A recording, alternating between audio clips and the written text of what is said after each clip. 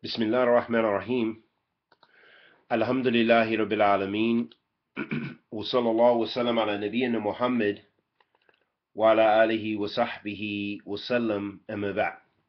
It's no mystery that we should strive as Muslims to be educating our children, that they are the next generation, that they are the flag bearers of this nation, and they will carry on after us bi'idnillah ta'ala. And so, with that, keeping that in mind, it's important to know what to educate our children with. What is the call in da'wah Allah? What did the Prophet ﷺ start with?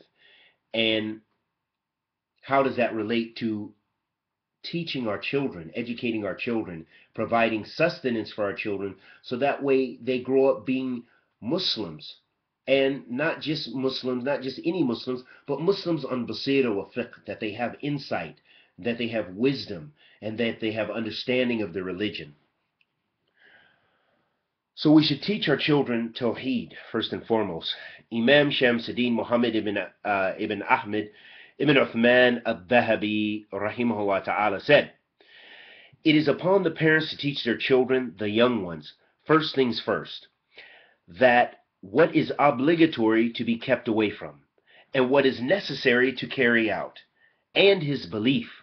So the father should study with and remind his son with the matter of Tawheed, and that Allah is the Lord of the worlds.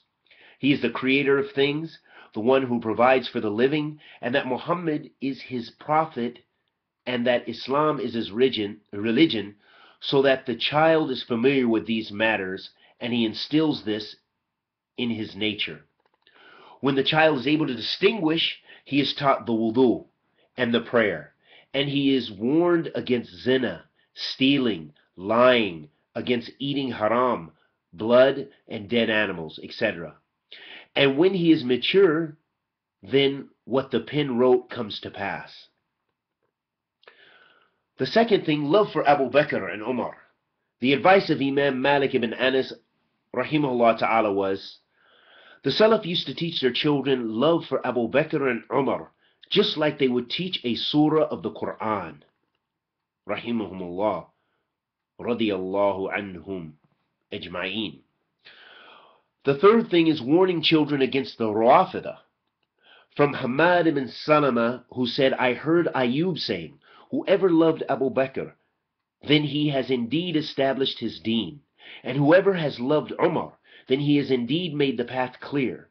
And whoever loved Uthman, then he has indeed become enlightened with the light of Allah. And whoever loved Ali, then he has held on to a firm handhold which will not break." Radiyallahu ta'ala anhum ajma'een. Hamad said, "I asked Ayub, should we memorize this?" He answered, "Yes, memorize it, teach it to your children, and your children should teach it to their children."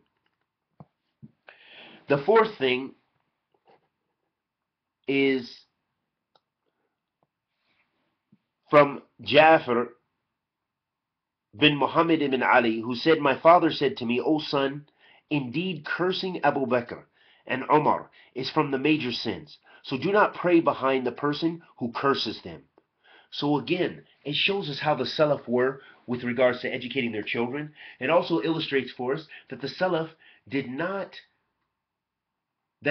emphasized the fact that the Shia are some of the most dangerous innovators, and our children should be aware of that. Why is that? Because these people curse the very foundations of the religion. They curse Abu Bakr, they curse Umar, they make takfir of them, and Uthman, radiyallahu ta'ala anhum ajma'een.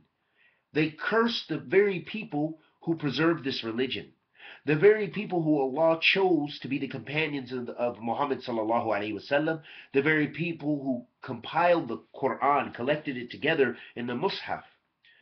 So how is it that we could trust a people like this? How is it that we can relate to a people like this?